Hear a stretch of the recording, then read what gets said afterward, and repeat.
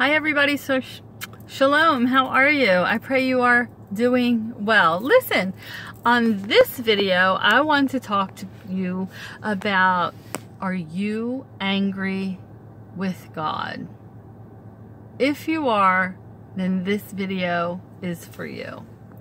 I want to take you down a little bit of my journey and share with you the places where I could have been angry with God. Now, there were several times that I could have been angry with God, but I'm just going to go down to the ones that the Lord highlighted to me. I want you to know that God works all things together for our good, for those that love Him and those who are called according to His purposes. Amen. Now, I know with things going on like the coronavirus, let's talk about that. People have died. Lots of people have died. There are people who are in fear. There are people who are in confusion, and that is of the enemy. But that is not what I want to talk to you about. I want to talk to you about, are you angry with God? Let me take you through a couple instances in my life. You can get my book, The Unwoven Tapestry of Love. You can order it on Amazon.com. If you order it through me, just DM me in my Facebook or Instagram, and I want to send you a little love gift with your order, and I'll send you the instructions once you do that. I've gone through, so let's talk about loss. Are you angry with God? Are you upset because you've lost someone? Are you mad because you don't understand why? Or have you been in a marriage that did not work out and that person left you or cheated and you're angry at God as to why? Have you lost a child at an early age and you're mad and you've asked God why? Have you been in poverty, in not a good place mentally? Are you mad? Are you mad at God? I want to share these couple stories with you. And I want to encourage you and I want to inspire you. Please don't be mad at God. Listen, the enemy is in the world. He is a roaring lion seeking whom he may devour, to kill, steal, and destroy from. In a war, there are casualties. There are many casualties in war. Even though that war gets won, it doesn't mean it's not without its casualties, okay? Sometimes we get caught in the crossfire of being one of those casualties. But does that mean that God has meant it for your harm? Absolutely not. Absolutely not. As a matter of fact, sometimes when you're a casualty of war, it often brings a process of change to where you can be enlightened with wisdom that you've never understood before. So let me take you through two instances, or maybe three. When my older son died, I specifically, even in my grief, you can read it in my book, The Unwoven Tapestry of Love, I was in a corner on the ground, just in such deep despair, because it's one thing to lose an adult in their 90s or whatever, you know, they lived a good life, but to lose your child young at 7, he just turned 7, okay, he was just turning into a little young man, is devastating. And as I was sitting in that corner in my kitchen, while everybody else was around being busy and taking care of my younger son, because I could not even take care of myself at that point, I heard the Lord say, devil, I rebuke you. Leave her alone. And even in my grief and in my trauma, I clearly, this was not an impression. That's why I say don't let nobody tell you that you can't hear the voice of God, because you can. I've heard his voice audibly at least 2 times. Audibly. Not impressions, not from the spirit within. Literally like you're hearing my voice. And that was one of the times. And I saw myself in a grave deep down. You know when they go, they say they dig a grave 6 feet? I literally saw myself in that dirt 6 feet under, in the hole. And that's when I heard God speak audibly to the devil. And he said to the devil, Satan, I rebuke you. Leave her alone. You know why? Because I didn't have any ammunition. I was a casualty of war. I could not fight any longer. I was wounded. But God stepped in. God stepped in my heartache and my heartbreak. And he told the devil to leave me alone. How could I get angry at God even though I just lost my son? The Lord was showing himself strong, that he was with me, even through my heartache, even through my pain, even through my trauma. And so once I was able to come up out of that, that helped me. That literally turned on a light bulb to help me to start on my way to process to get to healing. I was down at the baseball field where my kids used to play, and I was sitting on the bleachers, and I was still devastated. That didn't mean I just jumped up and I was like, okay. And I heard the Lord again. Yeah, so okay, that would be. So I heard the Lord again say, Sherry, I need you to forgive. I need you to forgive. Just like I forgave the world when my son was crucified, because there's a plan in it. And I need you to forgive, or people will never know my love. Because if you don't demonstrate that, then they will not see it. At my older son's funeral, there were so many people that came, from officials to police officers to firemen to the superintendent of the school to the schools, the teachers, everything, that people couldn't even fit in the funeral home. They had to add extra chairs, and then they had to wait for some people to leave so that other people can come in. Okay? When I heard God speaking to me, I could not be angry at God. I did not ask God why.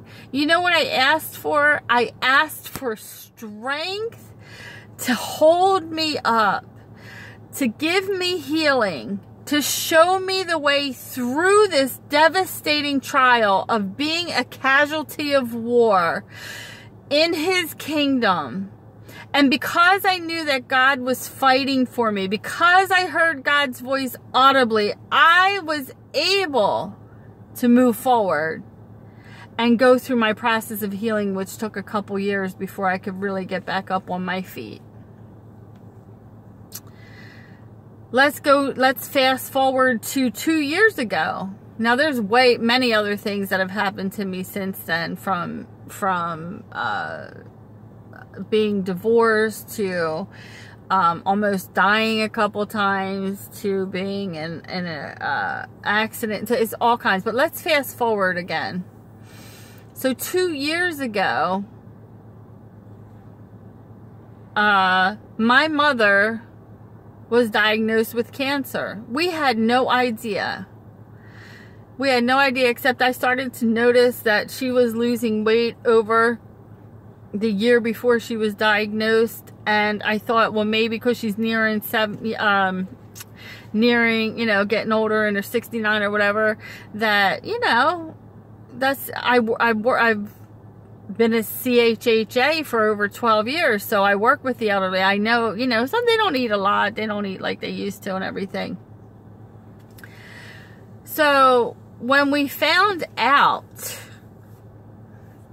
you know, she started getting more lethargic. She didn't want to do any activities. She didn't want to go to any family functions, because I used to take her to all the family functions. We knew something was wrong, and then she was bleeding internally, so we went to the hospital, and then she didn't leave for 3 weeks, had an operation, and they told us they got it all.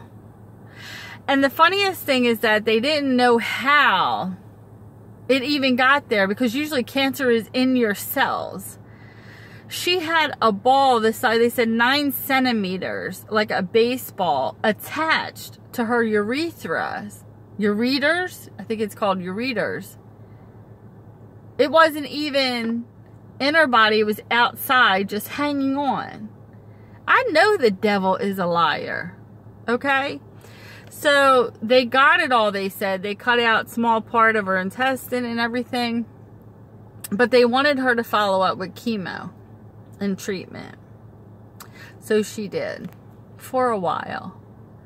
And we stood in faith, and we believed in faith that God was going to heal my mom, that those doctors did the best they could do, that they said they got all that cancer out.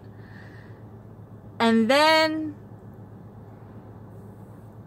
when she went to her next checkup, they said, well, we found, during the pathology reports, we found some cells at the base, you know, of it, and we want to just keep an eye on that, and so, you know, keep doing treatment. So she was, and she was getting worn out. She was getting tired. She was a casualty of war, and I was taking care of her. Not only was I a caregiver to other people, but I was taking care of her 24/7, and going to work, and coming home, and managing the house, and doing all that. I was getting burnt out, and it was just me and my son. So I did not get angry at God. When the time came, my mom said, I don't want to do it no more. It was her choice. And I made sure, I mean, I know my mom was saved. My mom said she got saved when she was little. She was with Billy Graham. But I made sure to pray that prayer with her again about 2 weeks before she passed. So I know my mother is walking on the streets of gold with my older son, amen, and my grandmother. So I continued to pray, but I didn't get angry with God. And then the Lord took her home. So the opposite happened of what we believed. Why did that happen? I don't know. I never asked God that question. I never got angry with God as to why she didn't get healed from cancer here. She's healed obviously there. So my point is that we will be casualties of war here. You know, I'm a firm believer that when people have had enough, they've had enough. And I believe that God is merciful. That if he came to my mother at any time when she was half unconscious or almost unconscious to the end and said, Barbara, would you like to come home now? I can guarantee she said yes. Another thing that helped me when my older son was killed was someone said to me, Sherry, you know, if Jesus asked your son if he wanted to go back to the earth, he probably said no. And I guarantee that's happened, because once he's seen up there, he would have been like, I'm staying. I mean, why not? You know, now there are people that visit heaven and the Lord does give them a choice and says, do you want to stay? You want to go back? Go back, because, and then he tells them there's a plan and what the plan is. And the people say, yes, I want to honor you, Lord, so I'm going back. My point is, I didn't get angry. Ever. because I knew God was with me. I knew that whether they were here on this side, we would get through it. I knew if they went to the other side, they have already made it and they are well. Why should I be angry? Forget about angry. Forget about bitterness. Forget about the questions. How about you start to heal from your traumas? How about we start to heal from unanswered questions? How about we start to heal so that we can finish why God left us here on this earth, to complete the things we need to do? Our lives are not over. So we're still here for a reason, and we must carry on in the fight as the army of God, as soldiers in the army of God, regardless of the casualties of war that we go through. The enemy will oppose you in any way he can. Read the story of Job. Read the story of Job. God brought up Job before the enemy, before Satan. Satan didn't come to God and said, how about Job? Satan only questioned God about Job after the Lord brought Job up to Satan. Come on, we got all these theological kind of things about how God works, when the Bible says that God's ways are not our ways and his thoughts are not our thoughts. So how about we rest in that? How about we rest in the peace that we know that as Christians we believe, if we walk in faith, that we stand on his promises that are yes and amen, that we stand on the word until we see differently, that we don't question God when things go counterproductive to what we thought was best for people on the earth, and that whatever affects us negatively or traumatizes us, that we will declare and decree that we will get through it by starting a healing process that will lead us back on the right path to worshiping and serving our great Creator, who put us here because he loved us and he cared enough about us to always be by our side and make sure we get to where we need to go. Amen. How many times have you maybe backslidden in your life? And I'm raising my hand because I have. And the Lord wouldn't leave me alone. He would do certain things or bring certain people around. And I knew that I better get up out of here quick or stop doing this quick, because this is just leading down the wrong way. And I had to listen up. God will not stop drawing near to us. He will constantly. He's a loving God. He is just, but he is loving. He's just because he wants the best for us, just like a good parent wants for their children as well. Amen. So let's rearrange our mindsets. Let's stop accusing God of being a bad father. Let's stop accusing God of being evil and a judgmental, evil God. Let's stop judging God as being a bad God, or, you know, he doesn't exist because he did this to me. No. Let's pray. Lord, in the name of Jesus, I pray that we are forgiven for all the negative thoughts, for all the wrong thoughts, for all the bad thoughts, for all the unconscious thoughts that we've had that made you out to be a bad daddy, a bad God. And we thank you that you are our protection. You are our shield. You are our strong tower. You are our advocate. You are the Rose of Sharon. You are the very peace of our life. You are righteous and you are just. And we pray that we would keep our eyes focused on you and focused on what you have to Make us realize through our processes to become the best version of who you created us to be on this earth, so that we can glorify you in all that we do, and so that our hearts will not stay bitter. I bind up bitterness. I bind up hate. I bind up sorrow. I bind up fear. I bind up pain. I bind up trauma over you in the name of Jesus, and I loose the peace of God. I loose the healing anointing of God. I loose the breaker anointing of God.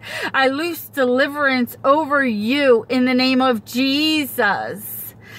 Be whole in Jesus' name, and love your God. He loves you. It's about relationship. It's about intimacy. It's daily, and we need to be active in that relationship with God every single day. No one wants to be mad and angry. So why do we want to be in a relationship with God and be mad and angry? Ask yourself that question. I love you. Talk to you soon.